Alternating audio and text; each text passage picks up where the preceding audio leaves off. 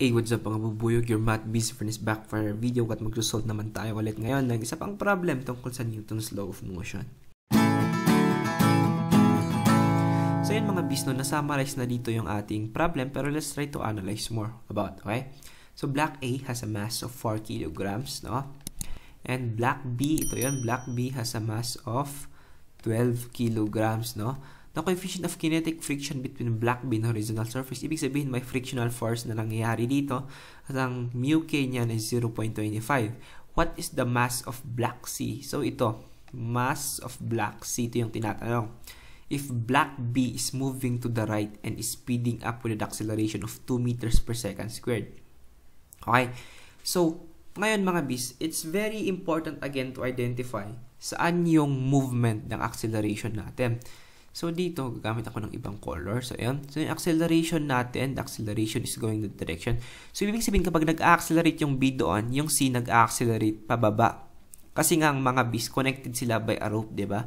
And ito, nag-accelerate yan pataas. Okay? So, yan yung flow ng acceleration.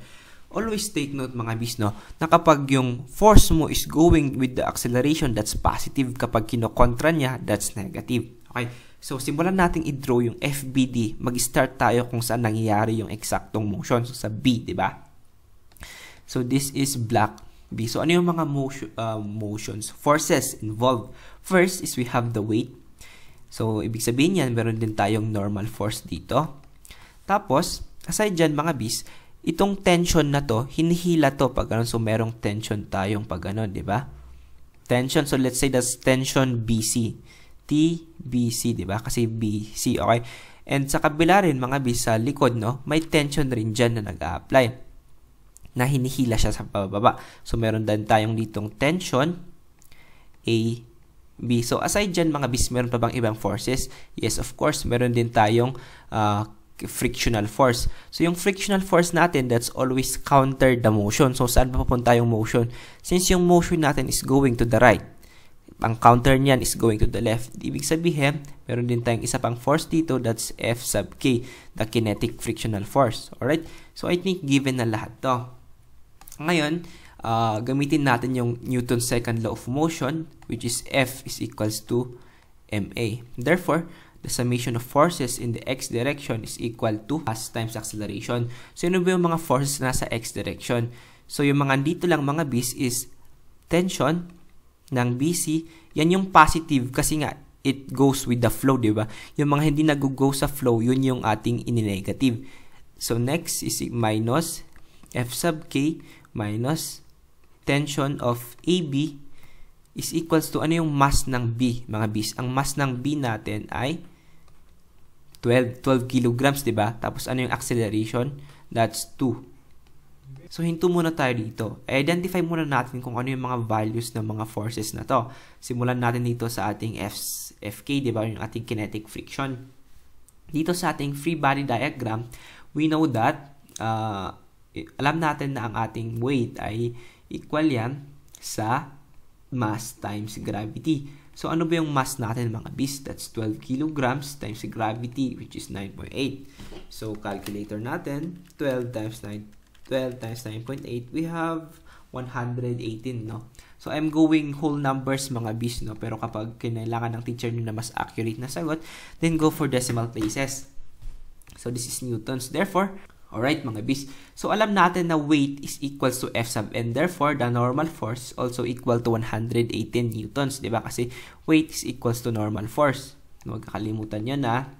Ngayon, mga bis, isolve na natin yung ating F sub K. We have the formula that's mu k times ang ating normal force. So, ang ating mu k is equal yan sa 0.25 times ang ating normal force, which is equal yan, mga bisa. Ano ulit yung normal force? 118. Okay? So, calculator natin yan, mga bis, no? 118 times 0.25, then we have our answer, which is 29.5. Let's approximate na 30 newtons na lang. Ngayon mga bis, isosolve na natin yung mga tension both sa part na to tsaka sa part na to, alright? So, dito muna tayo sa TBC dito muna tayo sa AB, sa tension sa AB na to. So, solve natin yung tension dito. Gamitin natin yung black A, di ba? So, meron dito tayong black A. Ano yung mga forces involved dito? That's the tension force, that's the TAB, and yung weight na naghatak sa kanya pababa. Alright mga bis.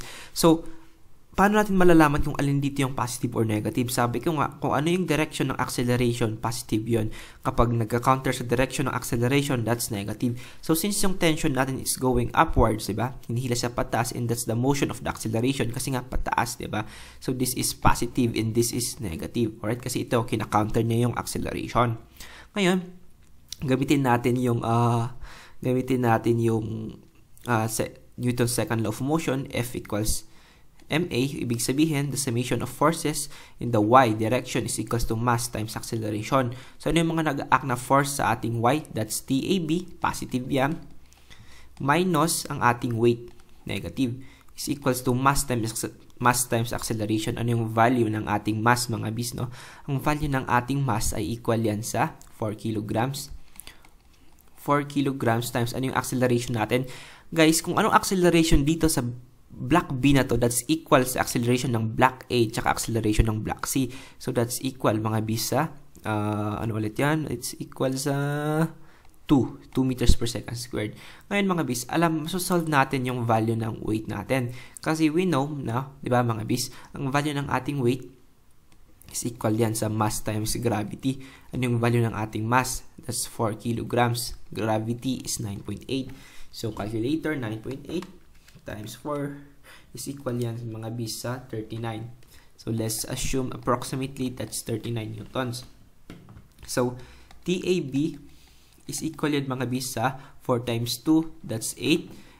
Plus, i-transfer natin yung W sa kabilang side ng equation, magiging positive 39 newtons. Galing po yung 39 dito. Alright? So, anong sagot natin dyan? Kasi this is also 8 newtons, di ba? Alright? So, yung sagot niyan, mga bis, 39 plus 8 is equal sa 47 newtons. Okay? Ngayon, solve naman natin itong TAB, di ba? So, gawa ko lang dito. Alright? So, dito naman tayo sa ating TBC. Okay? So, dito naman tayo sa... Okay? Okay, mga bis, so solve naman natin yung TBC, yung tension dito sa part na to.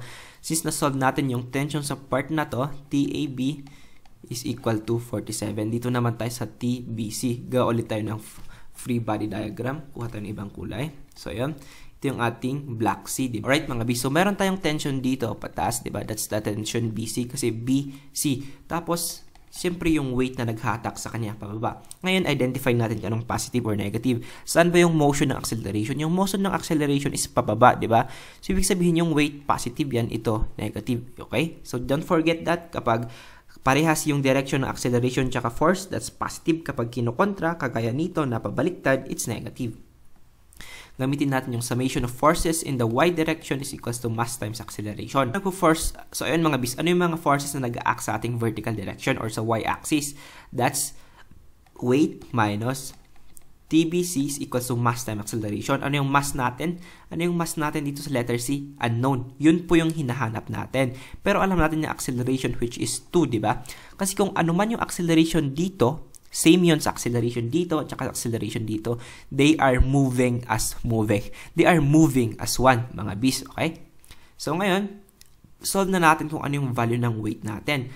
Alam natin na value of weight is equals to mass times gravity, di ba? Pero alam ba natin yung value ng mass natin dito, mga bis? Hindi po natin alam kung anong value ng mass natin dito kasi nga unknown, di ba? So, that's mass times 9.8.